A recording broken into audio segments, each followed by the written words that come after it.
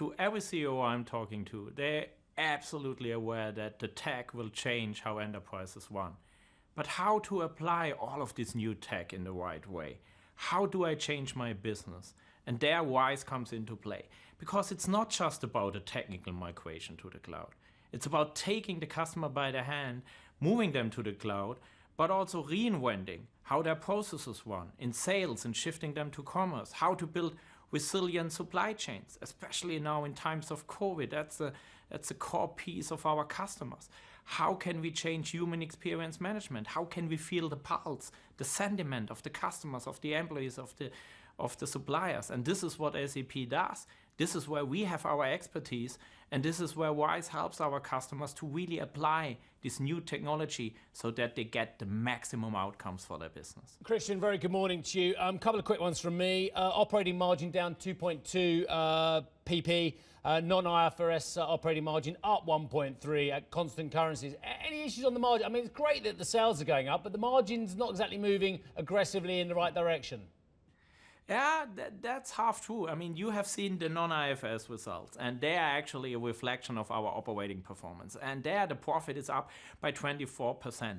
In the IFRS, we have a one-timer with the Qualtrics IPO. Actually, we released further stock options, so that was a one-time effect in Q1. And you will see that also the IFRS results in the coming quarters will also come back to growth. So we are also very confident about our bottom line performance in the quarters to come. All right, fair enough. Good answer. In terms of Concur, though, look, I'll be honest with you, Christine, I'm like a lot of people in business. I haven't filled in any digital expenses for a long, long time as well. It's hard to see when that business is going to come back again, isn't it? I would say there is big hope for half year two. I see definitely there's a huge demand out there in the business to also, to meet again in person, to meet customers, to go to also, some events. Obviously, it will be not exactly the same as before the pandemic, but with the vaccination now accelerating across the globe, especially in the US, we are very confident that also our Concur and travel and expense business will come back strong in half year two, because it's anyway the best solution in the market.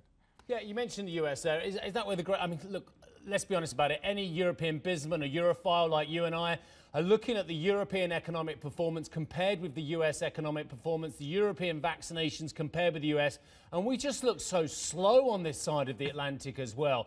Are we going to remain in the slow lane compared to the US, Christian? No, what I actually see also with regard to the pipeline of the vaccine in Europe, I guess it's getting better and better. CureVac will now come out with vaccine, so there will be further supply. So I actually expect that in June, July, we will also see an acceleration of the vaccination in Europe. So I'm actually very helpful. But indeed, of course, the US is ahead. And even also in Asia, we see some very good progress. So we are really confident that we come back to almost normal business in half year two. Christian, I want to talk a little bit more about the business you're going after, and I think it's quite staggering to look at your customer wins, names the likes of Unilever, IKEA, BMW, the likes of Carrefour. It's sort of staggering that you are seeing these big customer wins in businesses that you think have already got the type of technology that they would want at this point. What are you seeing in these very big corporates, and why are you picking up those customer wins?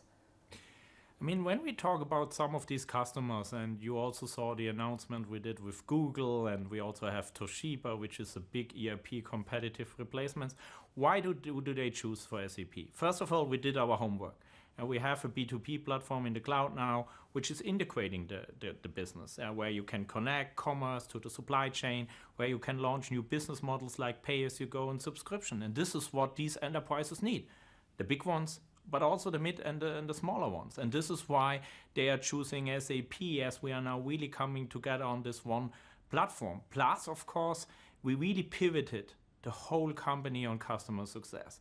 I expect from every single go-to-market person an adoption plan. So customers seeing the change, they are seeing SAP cares, and this is why they are picking our software.